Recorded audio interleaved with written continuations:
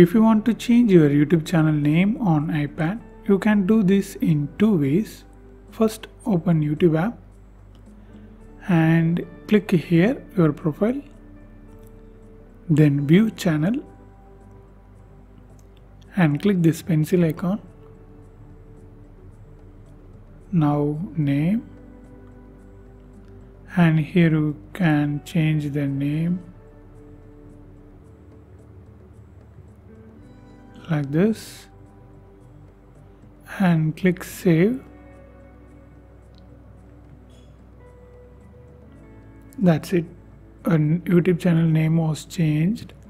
Now second, minimize this and open YT Studio app. It's an official YouTube app. So just install the app on App Store and open and click here and click this pencil icon. Here you can switch the account. Then click this pencil, and here also you can change the name if you wish. Actually, you can change the name twice in 14 days. If you want to know more videos about iPad, watch these videos.